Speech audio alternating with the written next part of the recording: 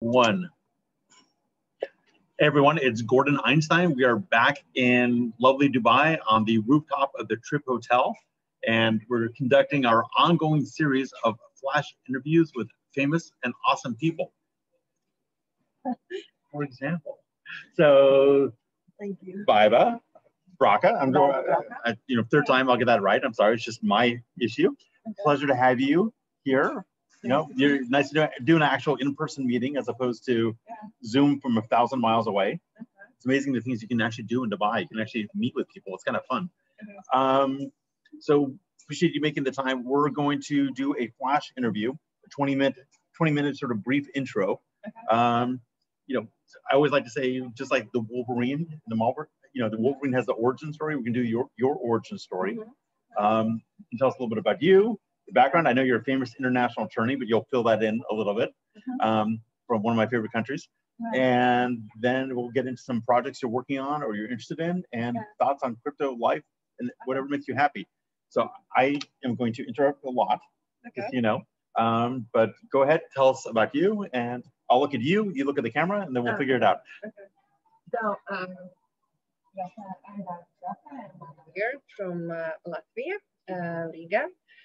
And yes, I have my experience to being a lawyer, and mostly my field of the law I'm practicing it's private law, international and private business transactions.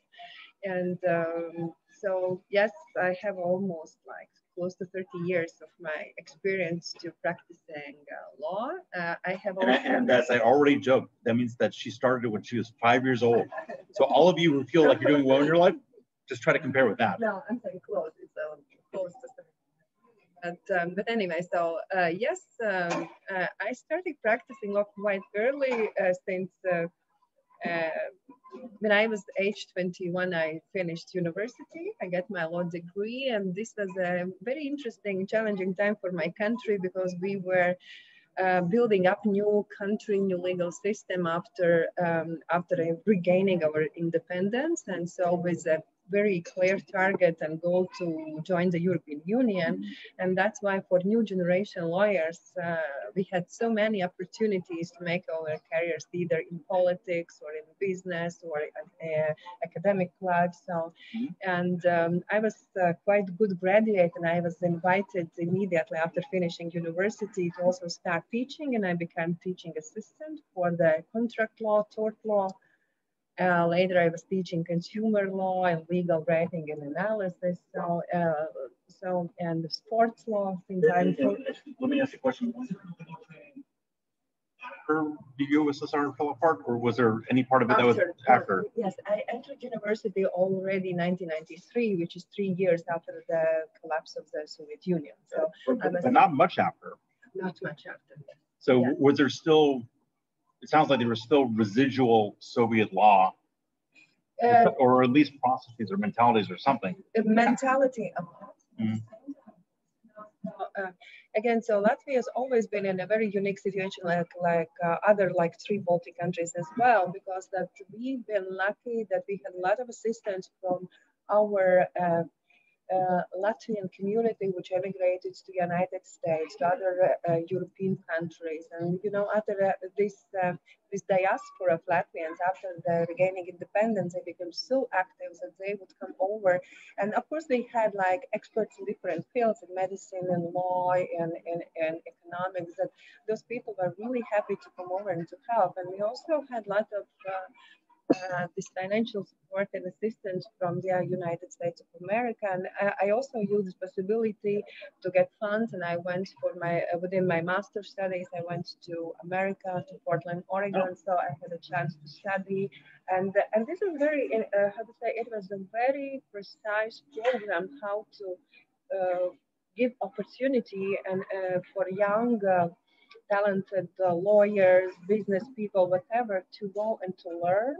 So, and I had this wonderful chance to go to United States of America. I was in Portland, Oregon. I had some possibility to study in New Orleans and in Louisiana, which is very, very, it's the most closest to law. Were you able to study in New Orleans, or was it too much fun? No, it was so. You managed to combine everything. So, Okay. but I was really, I was impressed about the culture and the life itself there, but I managed to study as well.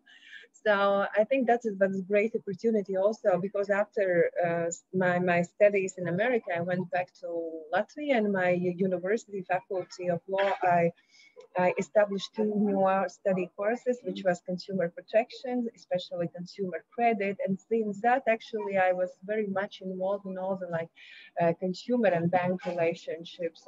And then you start doing, I started to so more. let me make sure I heard that correctly. You innovated two areas that sound like they're related. There's consumer protection, Yes. and then there's sort of consumer banking relationship. Yes. Yes. Okay, makes sense. Sure. And the other was a little bit like a general theory of law, which is legal argumentation, reasoning, legal writing. And I found that in United States, this class, I found it so useful. So because in Europe back, we have more like academic approach when you study some kind of like profession. So, and this practical side is a little bit staying behind. And so literally what happens, but when you finish the university, you have your diploma, but next day, if you go to the wild market and you've been asked to draft maybe simple sales contract, you would not be able, you know the theory, but you maybe do not know the structure. Okay, today it's different. Today we have full internet of samples, you can dig inside and you can do it. But back then, it was not so easy. And that's why I found it very interesting that in parallel while you are teaching, learning theory, you can also practice, in drafting this different kind of documents. So when I went to law school, one of my favorite classes in retrospect was law, language, and ethics. Yeah. Which is neat. It was, everyone was like, why am I taking this class? It's not necessarily practical in any one thing, but it was just so generally useful because it lets you actively use your mind to interpret. Yes, interpret, to argument, to find the relevant facts, every situation, like being a lawyer, when you have to represent your client, so you have got so many information.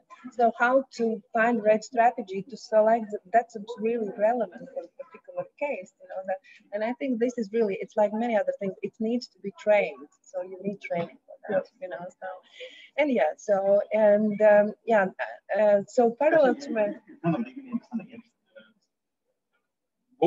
Were you able to be mentored in law? If the law was being rewritten as you were learning this, like who, besides for your professors, did you get a chance to, was there a mentorship relationship in there, or how did you manage? Yes, it was mentorship relationship as well. So this is a typical situation for maybe for Latvia and also for other or neighboring countries, that it was allowed to be to teach a law, to be academic, and at the same time practice law. Because the other country, there are restrictions. Either you have your law office when you practice law, or you're teaching, and it's not always allowed to combine. But for us, I think it's good because the country is not so big. We try to use our brightest and minds in the best possible way, and I think that also that was good for me to being to teach law. It always requires you to be all the time prepared. You have to learn everything. You read every new things which are happening in your country or neighboring countries or whatever. So, and students request you to be on the top all the time with the questions and everything.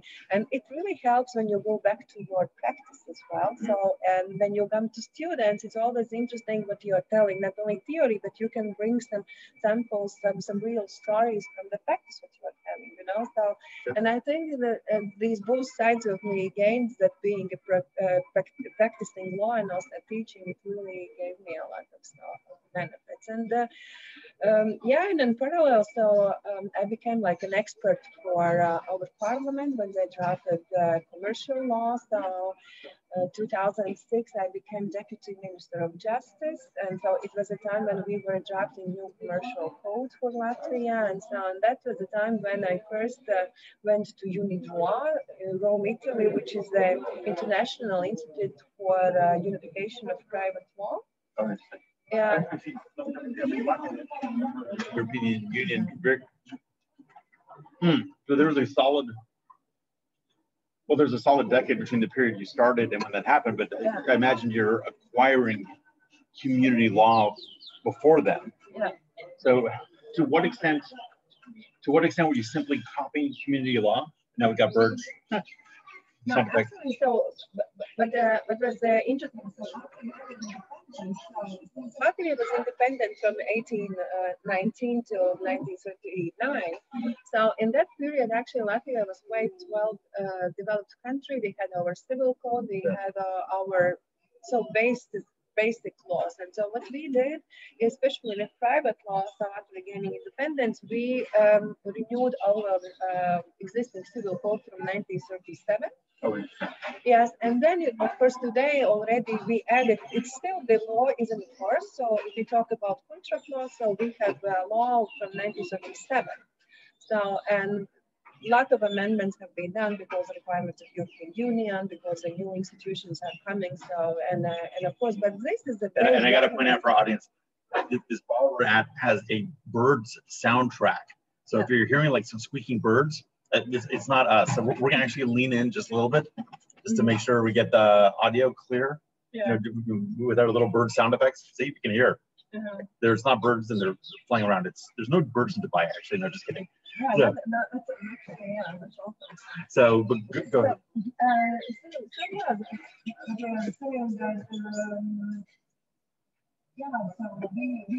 So there was pre-existing law from the 30s, and then you become independent, and you almost grandfathered that law in, and then it sounds like you went through a unification process with the EU in general. Yes, and then we missed from 1930s. We missed commercial law. So commercial law was drafted from the beginning, very modern.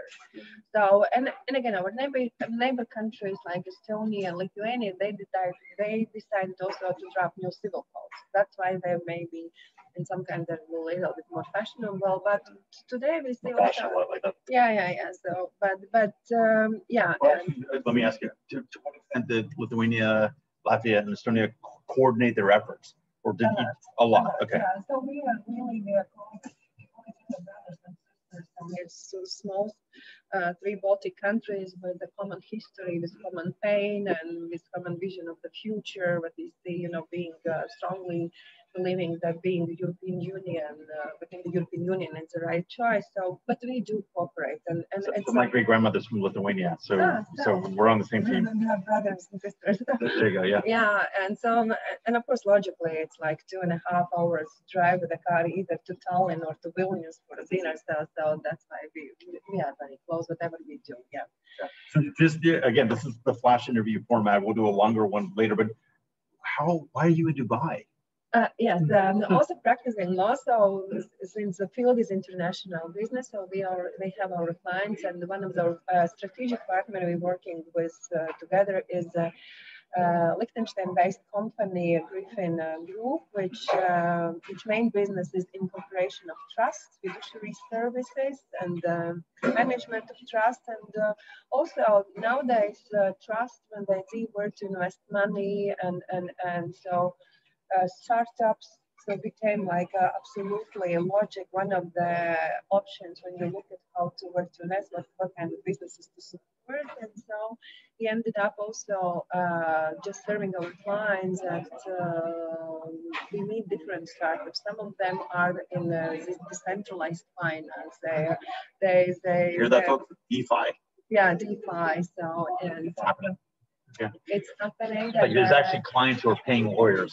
Yeah. Reminder to my clients, they pay their lawyers. I always say there's technology, because when first time it was 2014 when I was asked to do something in Bitcoins and to understand what does it really mean, and for me it took quite a long time to dig in and understand. But our law office, I'm partnering with in Latvia back BDO Law. So actually, it was the first law office in Latvia which gets paid for services in Bitcoins. That's nice. Yeah. So I hope you held on to some of them. Yeah.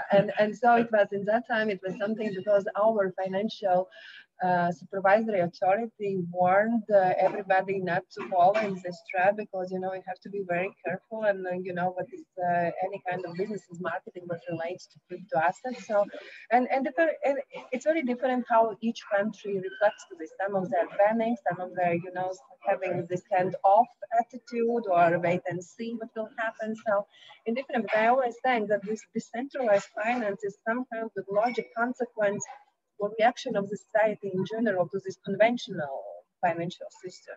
It's like with lawyers, they're saying, you know, right back to like 30 years ago, the alternative dispute resolution was introduced, mediations, because people just get a little bit disappointed with us lawyers, that we are too smart, we are too slow, we are too expensive. And so, you know, and that's why society say, why not to solve these, you know, disputes? But oh, yeah, here's something personal. I had stopped practicing law and had a technology company. And the reason I got back into law was because of crypto and blockchain, because I saw that not only does crypto need law, but law needs crypto. In other words, to make law better, law needs to improve, because we've been doing the same thing for hundreds of years and done with it. You know, it's not an attractive way of operating life. That's what I'm saying, you know, and